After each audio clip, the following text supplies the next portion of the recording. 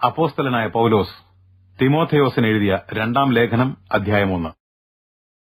ക്രിസ്തുയേശുവിലുള്ള ജീവന്റെ വാഗ്ദാനപ്രകാരം ദൈവഹിതത്താൽ ക്രിസ്തുയേശുവിന്റെ അപ്പോസ്തലനായ പൗലോസ് പ്രിയപുത്രനായ തിമോഥെയോസിന് എഴുതുന്നത്: പിതാവായ ദൈവത്തിൽ നിന്നും നമ്മുടെ കർത്താവായ ക്രിസ്തുയേശുവിൽ നിന്നും നിനക്ക് കൃപയും കരുണയും സമാധാനവും ഉണ്ടാകട്ടെ.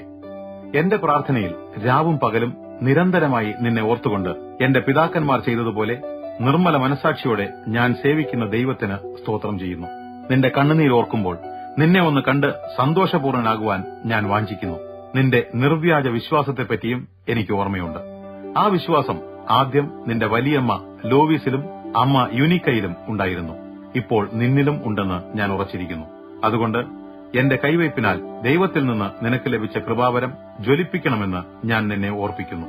ഭീരുത്വത്തിന്റെ ആത്മാവിനെയല്ല, പിന്നെയോ ശക്തിയുടെയും സ്നേഹത്തിന്റെയും സംയമനത്തിന്റെയും ആത്മാവിനെയാണ് ദൈവം നമുക്ക് നൽകിയിട്ടുള്ളത്.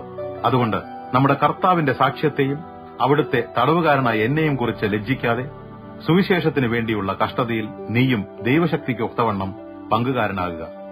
അവിടുന്ന് നമ്മെ രക്ഷിക്കുകയും വിശുദ്ധ വിളിയാൽ വിളിക്കുകയും ചെയ്തത് നമ്മുടെ പ്രവൃത്തികൾ നിമിത്തമല്ല, അനാദികാലം മുതലേ ക്രിസ്തുയേശുവിൽ നമുക്ക് നൽകപ്പെട്ടതും നമ്മുടെ രക്ഷിതാവായ ക്രിസ്തുയേശുവിന്റെ പ്രത്യക്ഷതയാൽ ഇപ്പോൾ വെളിപ്പെട്ടിരിക്കുന്നതുമായ തന്റെ സ്വന്തം നിർണയവും കൃപയും അനുസരിച്ചത്രേ.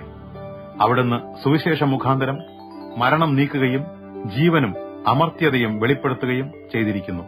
ആ സുവിശേഷത്തിന് ഞാൻ പ്രസംഗകനും അപ്പോസ്തലനും ഉപദേഷ്ടാവുമായി നിയമിക്കപ്പെട്ടിരിക്കുന്നു.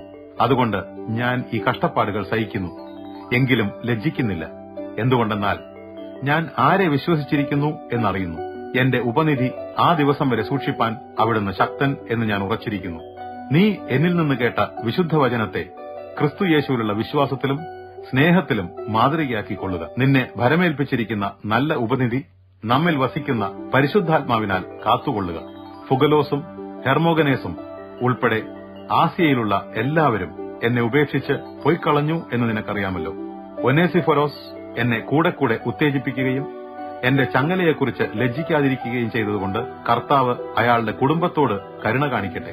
റോമിലായിരുന്നപ്പോൾ അയാൾ വളരെ ക്ലേശിച്ച് എന്നെ അന്വേഷിച്ച് കണ്ടെത്തി. ആ നാളിൽ കർത്താവിൽ നിന്ന് കരുണ ലഭിക്കുവാൻ അവിടുന്ന് അയാളെ സഹായിക്കട്ടെ.